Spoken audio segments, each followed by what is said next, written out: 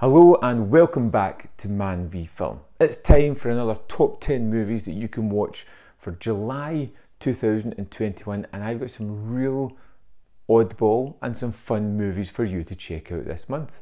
So let's get started and jump in to number 10. Number 10, Colombiana.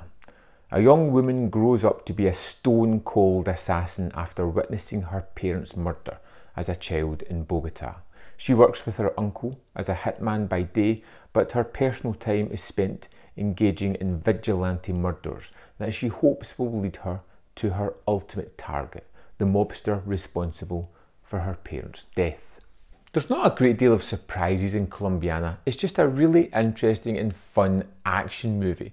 Zoe Saldana stars as the main character, and she is pretty awesome, and what elevates it from just being alright to being quite watchable and engaging and fun. Number 9, Knockoff. A Hong Kong fashion designer who had previously been involved in knockoffs of major label merchandise attempts to go straight with the help of his new partner, who is secretly an undercover CIA agent involved with an investigation of the black market. Their main product, denims, is involved with terrorists, which brings in more CIA to investigate.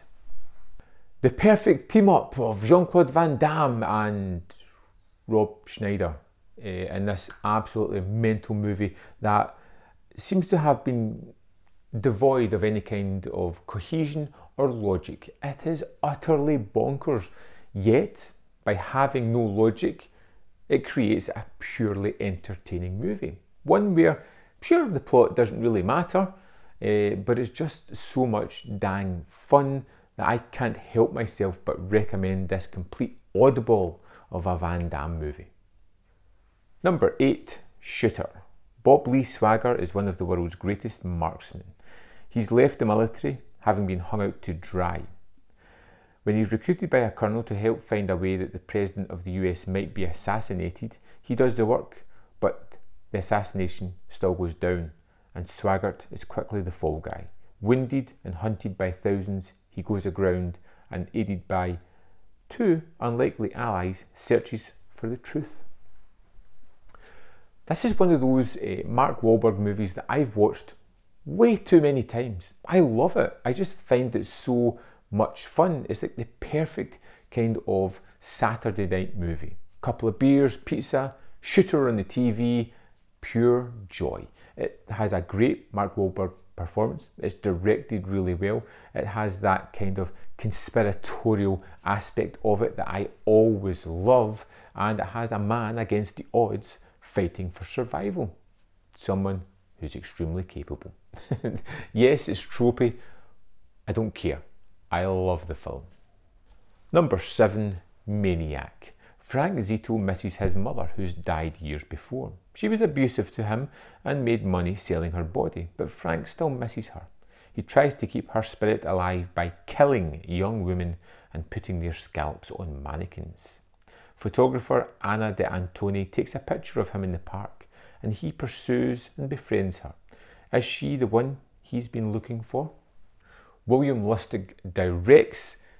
You've got Joe Spinell in the lead role, and this is one of those early 80s movies that had a real kind of video nasty aesthetic to it. It was labelled as one of those. It's got some wonderfully horrible murder sequences, head explosion sequences. It is a really nasty character at the heart of this one who is severely damaged and doing horrid things. It's directed superbly, acted terrifically, and is really unsettling.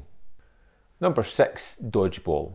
The odd members of a local gym rally together in order to save their beloved gym from becoming yet another property of a heartless national chain. In order to raise the needed funds, they enter into an international sports competition with a cash prize for the winner. The competition? Dodgeball. The mid-2000s was where you got a lot of ridiculous comedy movies, and to be honest, this one was really funny, and it has an absolute stellar cast all the way through it. People who deliver on that. You get Ben Stiller as the bad guy in this one, who's wonderful. You get Vince Vaughn as the leader of the good guys, who really can't be bothered but is forced to become the man, the hero, the legend. It is immensely silly, but terrifically funny, which is all that counts when you're watching a comedy. You want the smiles, the giggles, and the laughter, and this delivers on that. Number 5, Six String Samurai. A mysterious and powerful hero of the classic kind, Buddy is as skilled with his guitar as he is with his samurai sword.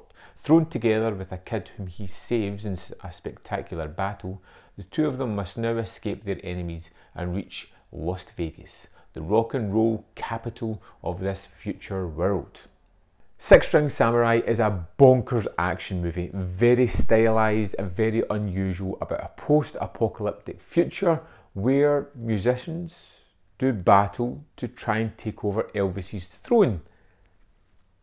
Kind of. It's a little bit more interesting than that. It has some wonderful direction and musical choices, but it's very weird and different. I hope you like it. Number 4, Aliens. 57 years after surviving an apocalyptic attack aboard her space vessel by a merciless space creature, Ripley awakens from hypersleep and tries to warn anyone who will listen about the predators. Although she's ignored at first, when contact with colonists on a planet thought safe is suddenly lost, Ripley and the military team are sent to confront the aliens.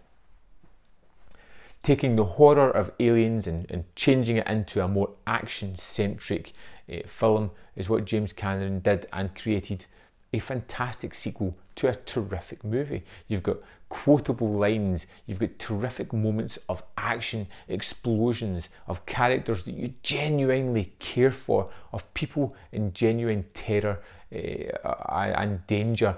People will be lost across this journey, people we love. And it's just so impactful and has a great finale. Number 3, Fight Club. An insomniac, unnamed narrator needs a fantasy to escape from his deadly, boring life. He tries joining a cancer support group. However, the only thing they do in the group is cry. But then he's on a plane his way back from what a viewer would assume is a business trip. Our unnamed narrator encounters Tyler Durden, a soap-selling badass who happens to run a secret fight club in the dining park lot with his friends, who follow 8 simple rules. Fight Club is a chaotic masterpiece. Edward Norton stars as the unnamed narrator. We've got Brad Pitt, who is fantastic as Tyler Durden, and with David Fincher directing, you get this movie that is layered, that's impactful, that has something to say, and is hugely entertaining at the heart of it as well. Incredibly well constructed. This is a movie that shouldn't really exist. Cult classic is written all over it for a good reason. One of my favourite movies of all time. Number 2, Take Shelter. Curtis, a father and husband, is starting to experience bad dreams and hallucinations. Assuming mental illness, he seeks medical help and counselling. However, fearing the worst, he starts to build an elaborate and expensive storm shelter in their back garden. The storm shelter threatens to tear apart his family, threatens his sanity and his standing in the community, but he builds it to save his family's life.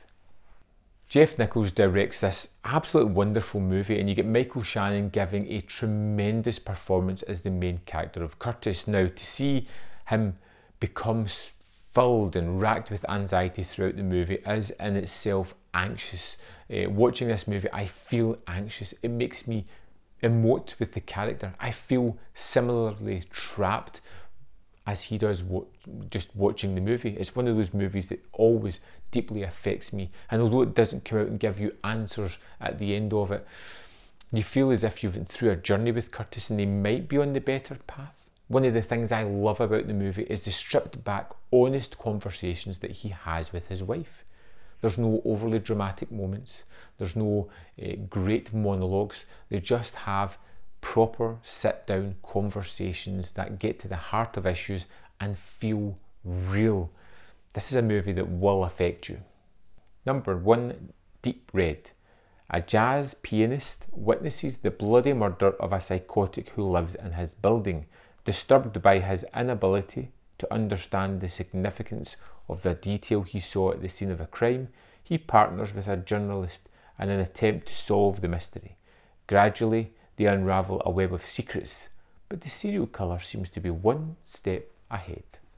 Possibly my favourite giallo and possibly my favourite Dario Argento movie. I love Deep Red, from its wonderfully effective score to the creepy moments that it has, to its blood-curdling death scenes that are unnecessarily nasty at moments. You get this great mystery at the heart of it as we follow our main character trying to unravel why these people are being murdered. What information do they have to the grander scheme of things? It's expertly laid out, great score, great direction, great set pieces, and just utterly wonderful. Highly, highly recommended. So there we have it. 10 fantastic, hopefully, movies that you can check out this month. I hope you find something there that you're really interested in checking out. If there's something that I've missed off my list, something that you think should be on there, let me know in the comment box below, and next month it might make my list. Thanks for watching, and I'll see you next time on Man v Film.